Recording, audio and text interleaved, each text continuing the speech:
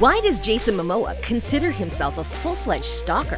Who is upset by his relationship with Lisa Bonet? And what is the surprising reason why the Aquaman star wore a tank to the Golden Globe ceremony?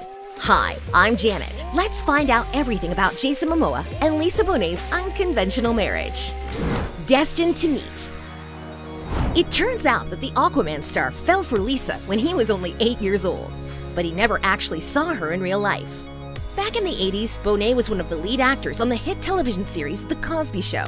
And although she was a TV star and 12 years older than Jason, for the future Hollywood star, it was something much more than just a childhood crush. He promised himself that he would meet her one day. Momoa recently confessed on The Late Late Show.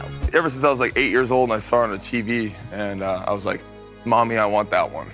I'm like, I'm gonna stalk you for the rest of my life and I'm gonna get you. And as we all know, Jason's childhood dream actually came true. Yeah, Of course, a little bit of history preceding their meeting, but we'll come back to that a little bit later.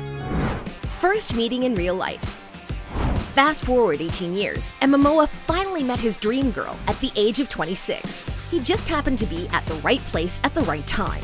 One night, mutual friends introduced the two at a jazz club, but we can't say that Jason wasn't expecting the meeting. He even dreaded his hair shortly before because Lisa wore the same hairstyle at the time.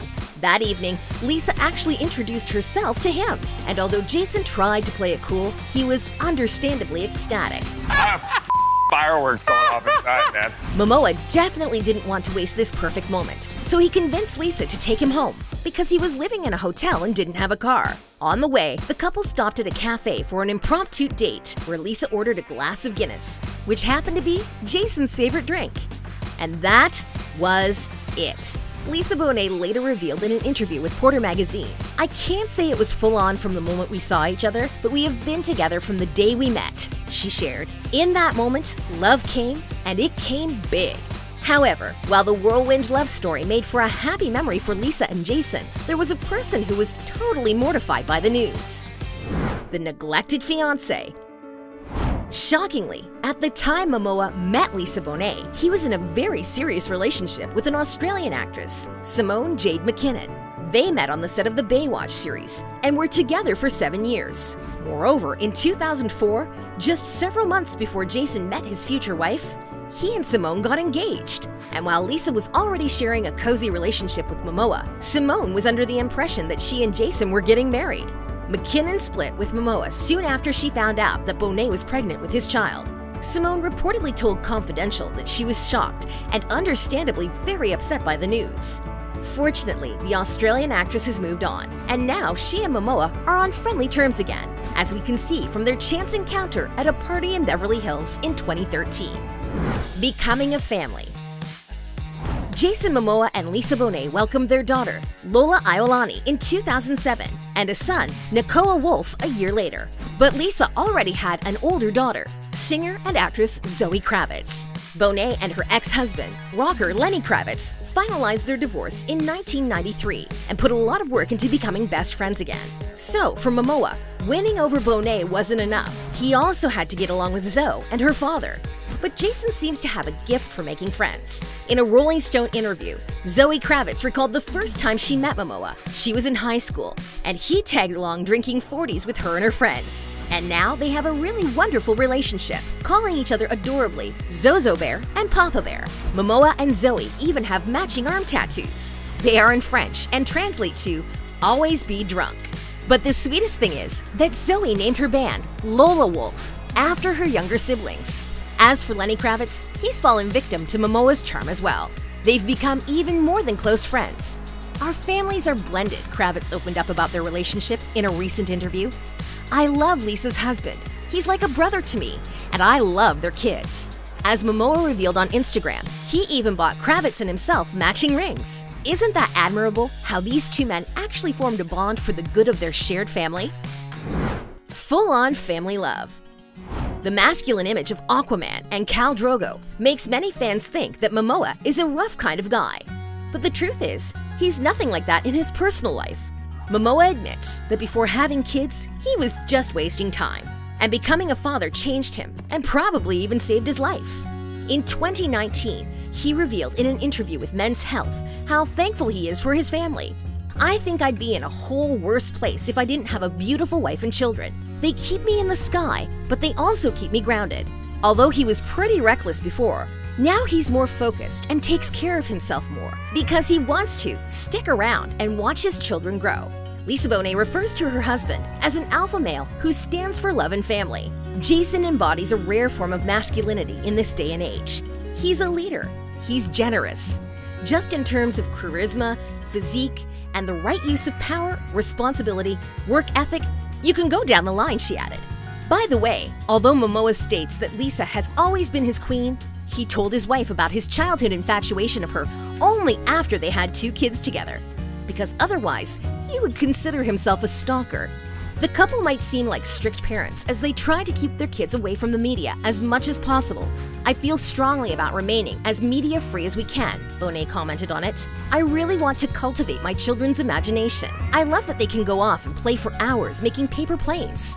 Momoa also encourages Lola and Wolf to exercise and often joins them in their activities, from going nuts on skateboards to rock climbing. And he even shares with them his biggest passion, motorbikes. A fully supportive husband.